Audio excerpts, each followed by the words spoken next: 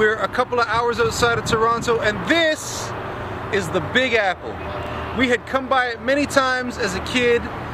Dad and Mom would never stop and let us come here. Me and my sister would be pointing at it like, we want to go to the Big Apple. We never would.